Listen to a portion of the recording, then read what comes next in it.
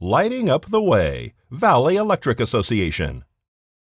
Longtime Pahrump resident and very involved citizen Alice Eychaner is suffering from dementia. Her son Todd Bales contacted News 46 to invite the public to an event being held at the Moose Lodge on August 12th from 3 to 5 p.m. Todd is Alice's youngest son. She has 2 boys, 4 grandchildren, and 10 great-grandchildren.